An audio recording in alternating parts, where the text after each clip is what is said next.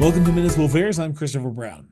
After months of work behind the scenes, the Alberta government has finally unveiled the regulations around Bill 20, legislation that was passed in the legislature back in May.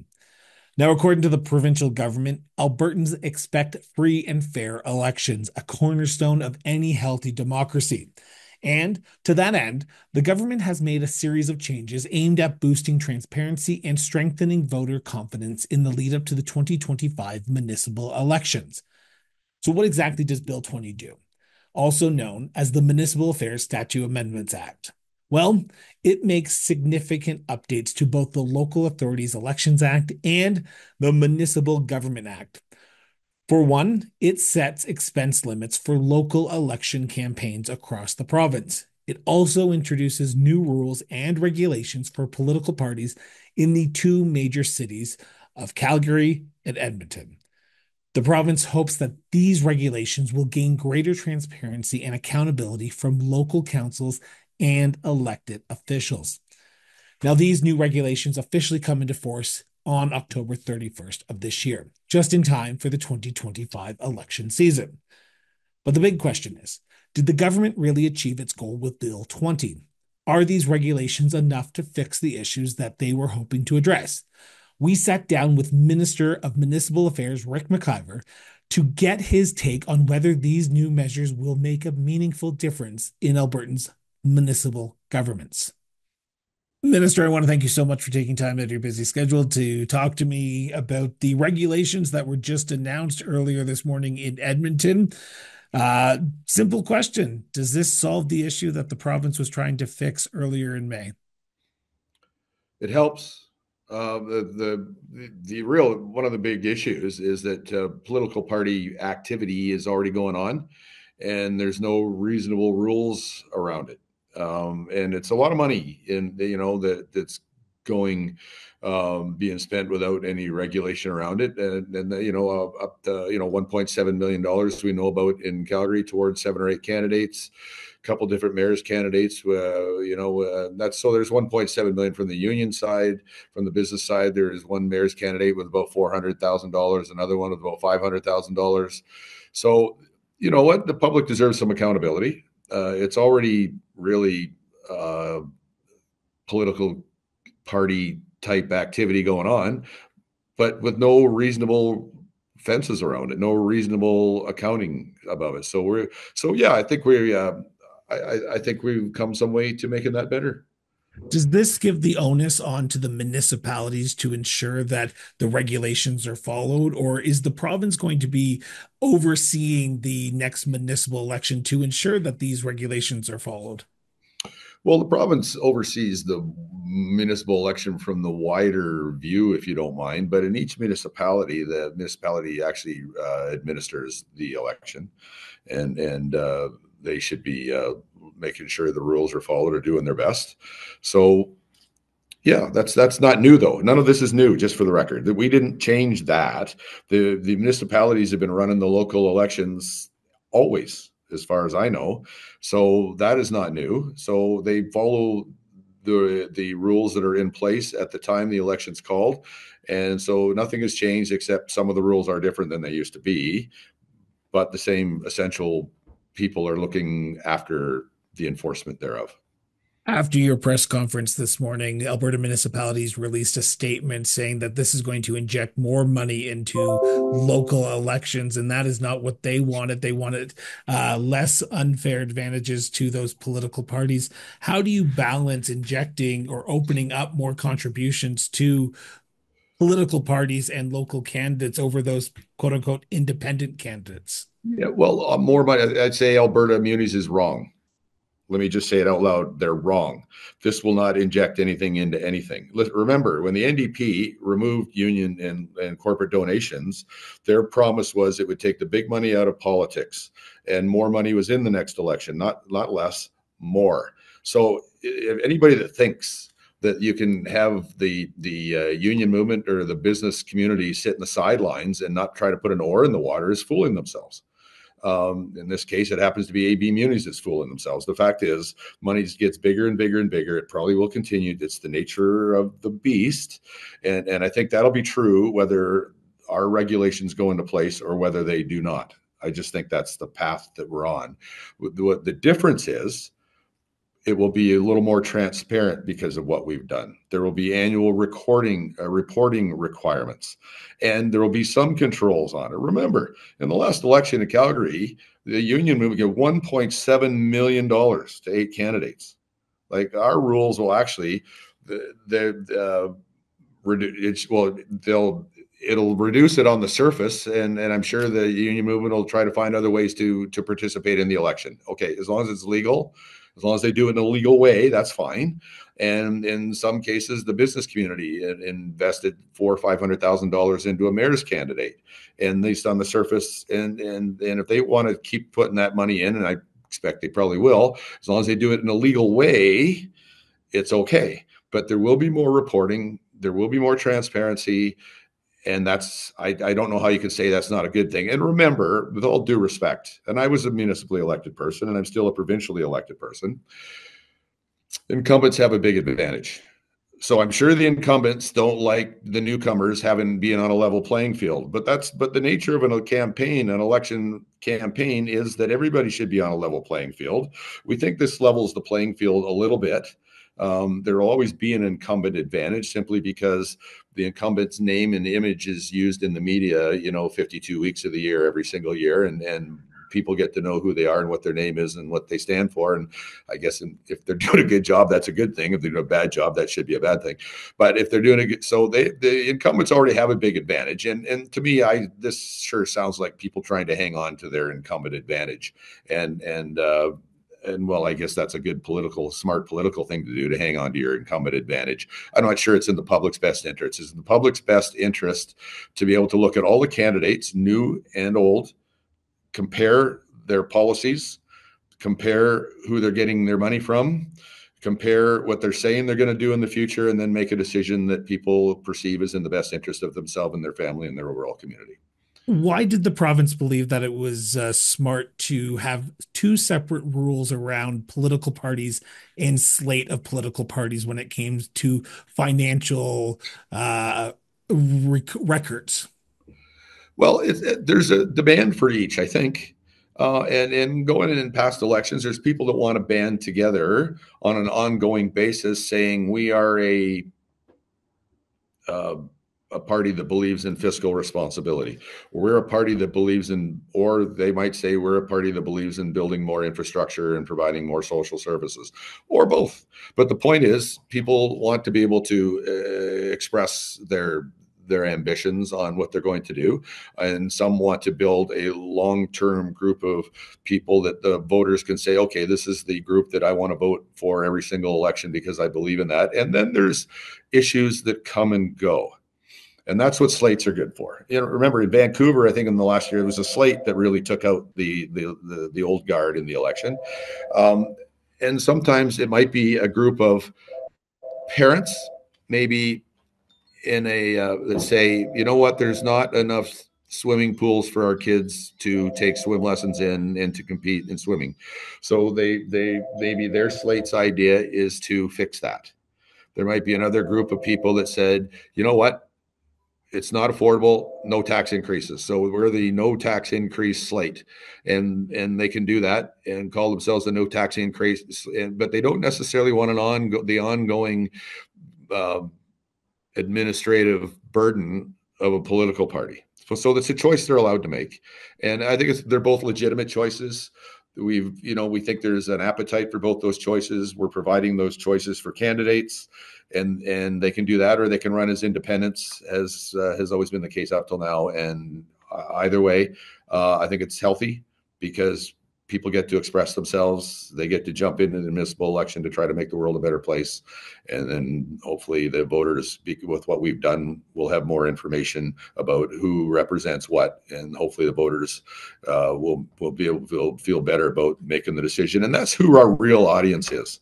Our objective is not to make it easier for the incumbents to stick around forever.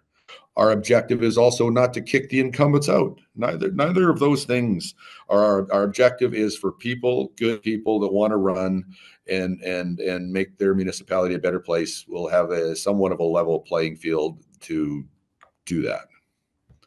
You want the regulations to be proclaimed by October 31st to be in place for next year's general Yep. election. Now, I'm just using the history as an example here. Last municipal election in Calgary, we saw Ray Jones, the city councillor for Ward 10, resign within that year period. If there is a resignation between now and the election, they do not have to call by-election municipalities, but they can if they choose. If they do choose, do they follow the rules that are currently in place or these new regulations that are going to be in place? They follow the new rules, but the schedule will be according to the by-election. Okay. Remember, part of the new rules is a schedule that the election period starts January 1st, heading towards the third Monday in October election. That is the general election. Those are the general election dates. If there's a by-election dates will be established. Okay. When the day of the election will be, the day the nominations close, and I suppose now there'll be a last day to, and I would guess if somebody running the by-election may join a pre-existing political party, right? Yeah. And that they can do that now. So essentially, that should be largely pretty similar to how it is now, Okay. unless the candidate decides to join a slate or existing political party. And my final question for you, and it's around the uh, federal and provincial parties. This regulation says that no municipality political party can be aligned or be affiliated with any provincial or federal political party. Can slates be aligned with the political parties or No, no? no, no, no. They can't. Political, provincial, and federal political parties cannot share money, information, resources with municipal parties. In fact, if there's a political party that forms in Edmonton and one in Calgary, they can't even be affiliated. They can be friends, they can agree on policy, but they can't share money. They can't share lists. They can't share resources. It's we want to keep as much as political parties are a legitimate thing to include in elections. We still want to keep local elections local, and the fear that some people had that this is a takeover by the NDP, a takeover by the UCP, none of that is valid with this legislation. In fact, if anything, it's less possible with this legislation because now neither any party, not the UCP, not the NDP, not the Liberals, not anybody else, can't share information, resources with a municipal or their name with a municipal party. But while they can't share, and I apologize to interject here for a second, while the parties can't interject, people can work for the UCP and run or work for the anybody but Calgary party, or if someone from the NDP can go work Yeah, for the we don't like Edmonton party up there. So they can still work. It's just the parties can't actually exchange ideas, correct? that's right. Individual, we can't take away people's individual rights to association. If I want to go door knock for the federal Conservative Party, I can. That doesn't mean, and maybe I'll door knock for the provincial NDP party. And maybe then I'll door knock for the municipal liberal-ish party, but though they won't be able to be called the Liberal Party, but some other, we're party with a policy. So that people can still fully participate in the political process, but the parties themselves cannot share information, data, money. Okay, I know I said I was going to ask one last question, but I do have this question I need to ask if you don't mind. How will political parties be labeled on the ballot? Will they be labeled by name or they be labeled by affiliation? Do you have regulations around that already in place, or is It'll be that you're some leaving up names. to the municipalities? It's up to this. It'd be some name that they've chosen that isn't allowed to have any confusion about uh, whether there any affiliation with a provincial or federal party. But can the municipalities say no, we're not going to name them, and you're just going to put the candidate's name on? No, the legislation says that if they meet the rules and get the signatures and all that, then the party name will be beside their name on the ballot. Perfect. Before I let you go, is there anything else you want to add to the people of Alberta who might be listening to this about what these regulations mean for them and this next municipal election in the city of Calgary and Edmonton? Well, if it goes the way that we hope, voters will have a better idea when they go to the ballot box who they're voting for and why. And it doesn't matter the reasons. Some may vote for a candidate because they're union affiliated. Some may choose not to vote for a candidate because they're union affiliated. Some may vote for somebody because they're business affiliated. Some may say, I'll never vote for them because it's okay. You get to choose. And that's what we want with people to have the information so they can make the choice. And we think that can only be a good thing. Minister, I want to thank you so much for taking time out of your busy schedule to do this. I know you have other interviews you need to do, so thank you so much. And I always appreciate your willingness to actually get the facts out there. Not everyone is on board with the new regulations. Just moments after the rollout, Alberta municipalities representing 265 member communities released a statement raising concerns. They believe these changes, especially the introduction of political parties in local elections, creates an uneven playing field and increased costs for candidates. Despite providing months of feedback, Alberta municipalities expressed disappointment that their input wasn't reflected. They also pointed out in the press release that Albertans have repeatedly called for less money in local politics, not more. While the new rules around local political parties only apply to Calgary and Edmonton for now, there's concerns from Alberta municipalities this could expand to other municipalities after this 2025 municipal election season. We sat down with Tyler Gandam, president of Alberta Municipalities, to get his perspective and learn more about their concerns as an organization. President Gandam, thank you so much for sitting down with me today. Rick McIver, Minister of Municipal Affairs, finally, after months of speaking with stakeholders, as he called it, released the regulations around Bill 20. What was your initial thoughts on the regulations that were announced earlier Friday morning? Disappointed, but not surprised. They were pretty hard and fast in what their legislation was going to look like. They were right from the beginning saying there was no movement on political parties at the municipal level in Edmonton and Calgary. Voting tabulators was a no-go. It didn't matter what we had for data or what our members had talked about, or even the fact that Albertans weren't asking for this. They were moving forward with it. Big money in politics again, and I think that the way that they've got it set up in terms of per capita funding to fundraise for campaigns in Edmonton and Calgary is probably pretty good until you factor in the political parties who can also campaign. And if they've got candidates in all of the wards, they are now eligible to fundraise $1 per resident of that municipality, which is over $1 million for both Edmonton and Calgary each, which they can then funnel into a candidate's election, their campaign. So there is absolutely more money in municipal politics, certainly in Edmonton and Calgary.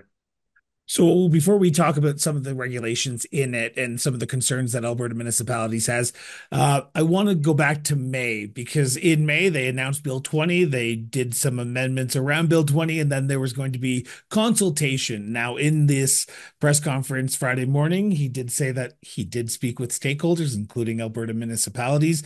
From your perspective, how did those consultation processes go?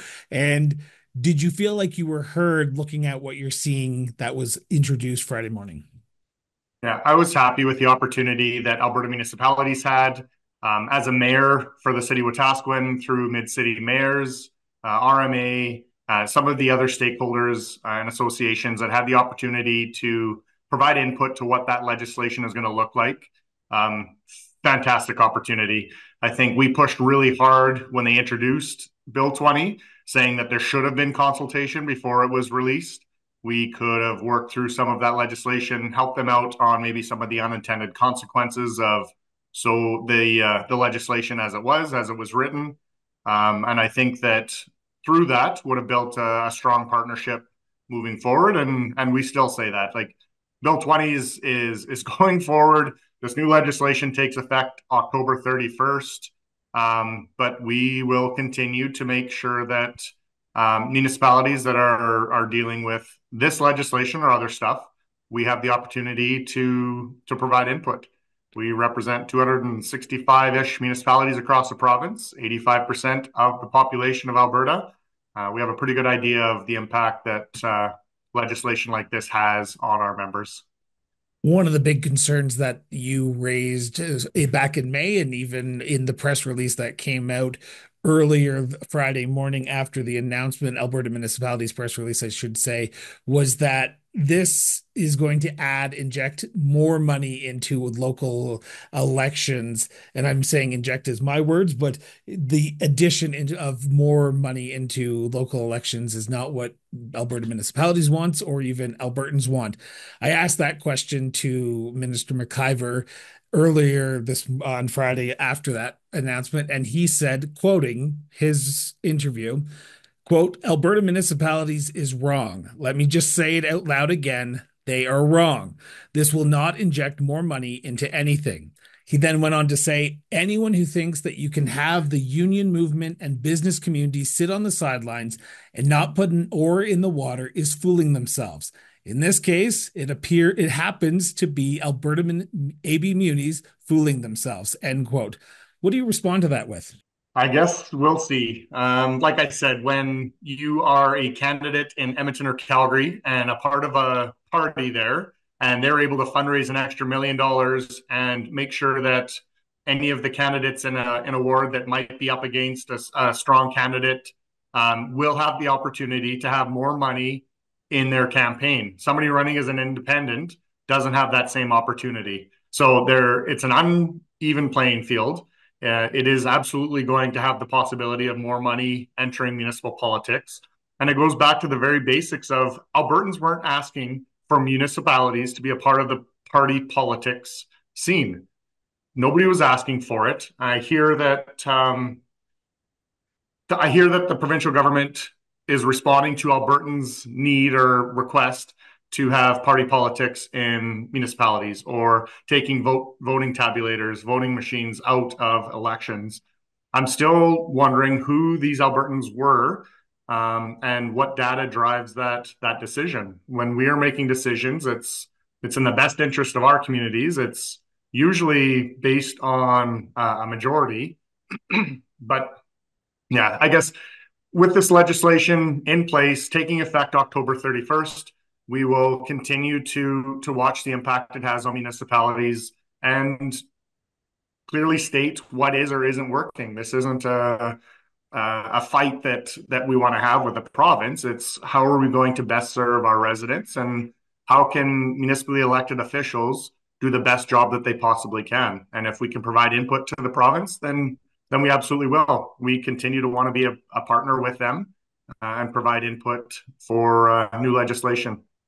Was there any silver lining from Alberta municipality standpoint in these regulations that were announced Friday morning, or was it all, I hate to use the word bad, but bad? No, it wasn't all bad. One of the things I'm really encouraged about is that every member who gets elected has to take training, has to have an orientation before it had to be offered to that member of council. And I think that many people who get involved at the local level, especially in our smaller communities, don't have a strong understanding of what it is to be a member of council, what our roles and responsibilities are, what we're capable of doing. And so I think it's really important that we lay that out there right from the beginning. So I'm encouraged with that. The ability to have criminal record checks implemented as well. I think it's important that if we're going to talk about transparency, members of council are put out there in the public and have access to sensitive information. We're doing readings at schools or other youth groups that we're a part of. I think it's important that our residents have the trust in us as well.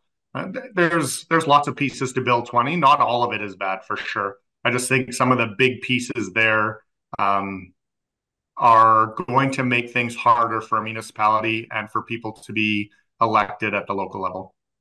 At the end of this month, the bill will be proclaimed and it will be put into law. But we are recording this about 367 days away from the next municipal elections in the province of Alberta. What does Alberta municipalities now have to do now that these regulations are in place and it does not look like they're going to change? What does Alberta municipalities have to do to prepare for the next municipal elections across this province? We're going to continue working with our members and making sure that they have the tools available for them to make the changes while we work into that next election. We want to work with both municipal affairs and RMA on developing some sessions, some courses for people who are interested in running for politics, so they have a better understanding before they throw their hat in the ring.